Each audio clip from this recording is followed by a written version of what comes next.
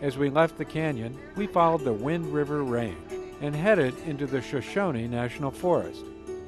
It was the first federally protected forest in the United States. It spans over 2.4 million acres. It encompasses sagebrush plains, spruce and fir forests, and craggy mountain peaks. It was also the escape route for Chief Joseph and his band of Nez Perce Indians. They were fleeing from the cavalry who wanted to force them onto a reservation. State Highway 296 is now called the Chief Joseph Scenic Byway. This highway intersects with Highway 212, dubbed America's Most Beautiful Road by Charles Corot. It's also called the Beartooth Highway. Starting outside of Red Lodge, Montana, it snakes its way south into Wyoming.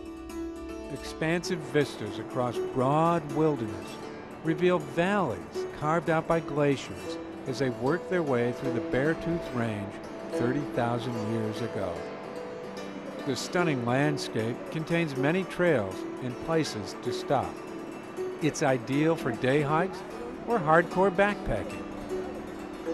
There are almost 1,000 lakes hidden away in this wilderness. Several have campgrounds close by. Over 10,000 feet at its highest point, discovering the Beartooth makes you feel like you're on top of the world.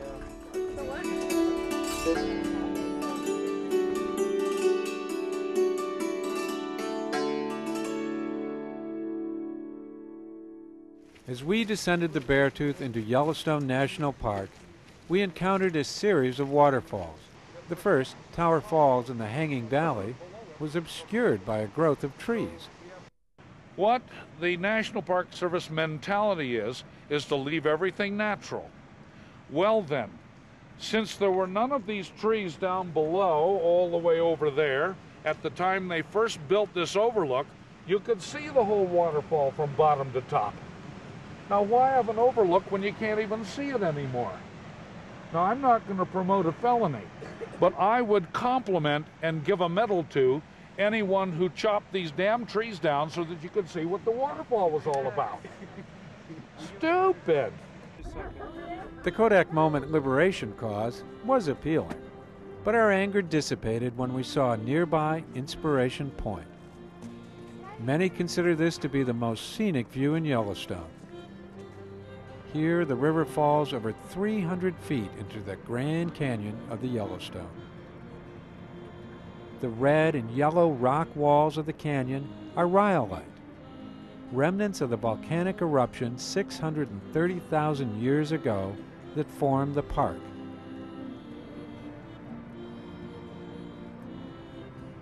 This awesome beauty masks the violent past that led to its creation. We'd find out that Yellowstone is still a volcanic hotspot.